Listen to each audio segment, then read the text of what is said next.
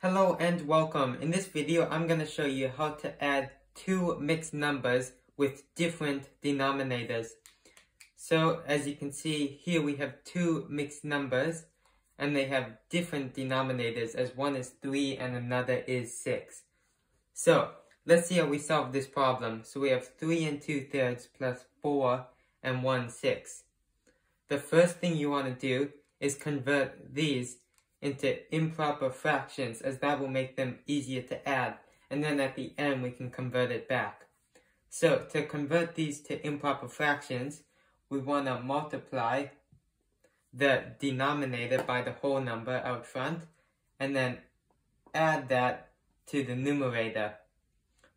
So we can rewrite this problem as, so we have 3 times 3, which is 9, plus 2, which is 11, over, and our denominator will always stay the same, so 3 plus, and this one we have 4 times 6, which is 24, plus 1, so 25 over 6. Next up, we want to add these together, but we can't quite yet because we have different denominators. We need to get a common denominator, and in this case, the least common denominator is 6. To get 6, we have to multiply this fraction by 2, because 2 times 3 is 6. And remember, whatever you do to the bottom, you also have to do to the top.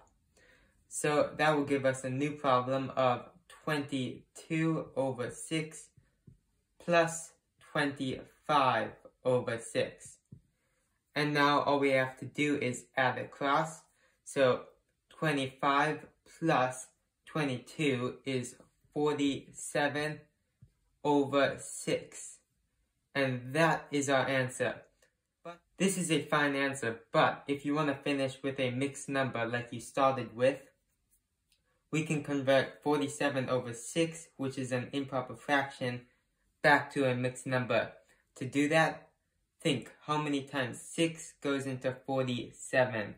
So 6 goes into 47 7 times, as 6 times 7 is 42, and that has a remainder of 5.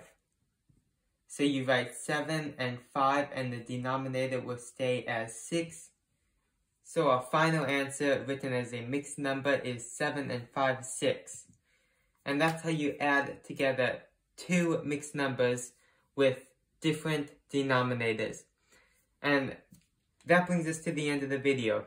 If you found it helpful, make sure to give this video a like, and even consider subscribing to my channel. And I hope you have a wonderful rest of your day.